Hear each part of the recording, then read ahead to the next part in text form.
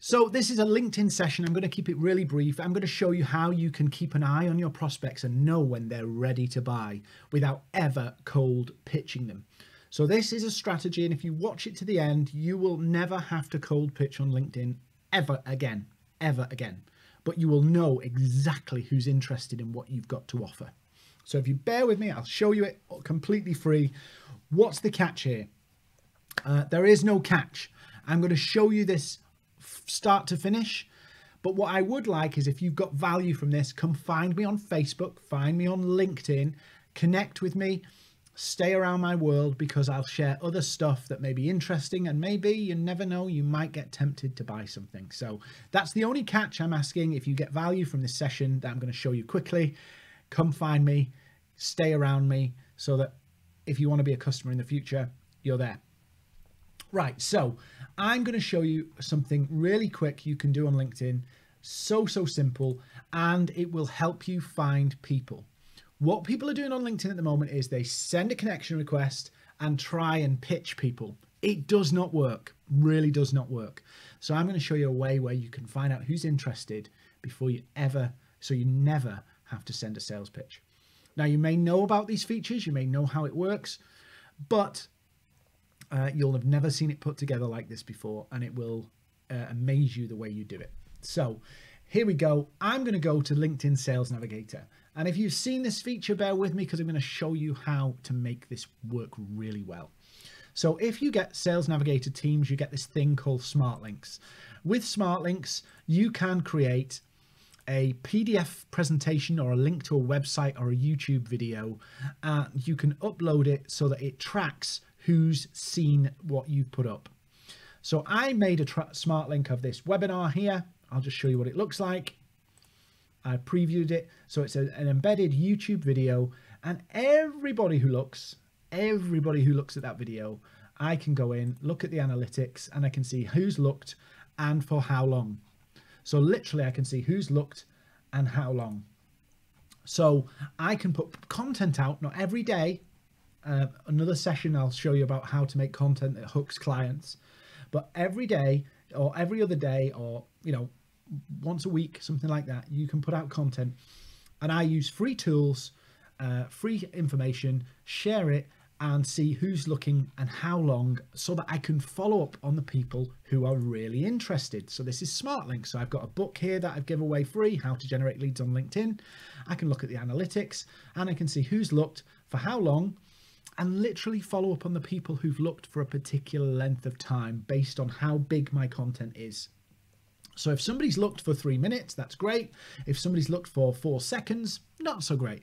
But it really depends on the type of smart link that you're using. If I use a long smart link and I get a reasonable amount of time, that's good. If I use a short smart link, I'm looking for something more than 4 seconds. So you may know about this.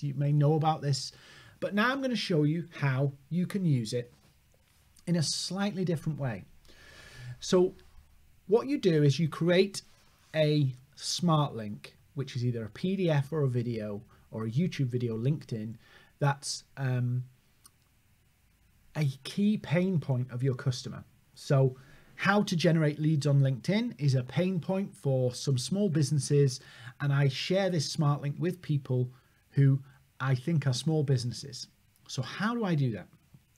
So what you might be doing is sending connection requests and then sending up a follow-up message introducing who you are. Guess what I do? I send a connection request. I'm not going to pitch you. I don't pitch people.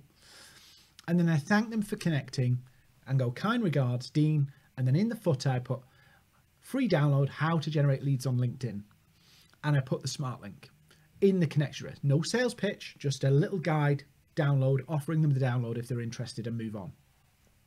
I then keep track of all of the people who've looked at that smart link.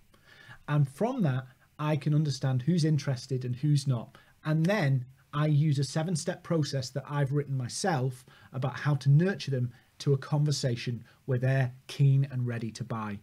So I never, ever cold pitch somebody, and I never pitch somebody who's not interested. I use a 7-step nurturing process to bring them to the boil, for want of a word, so that we can have a meaningful conversation where they know they need help and I know I can help them.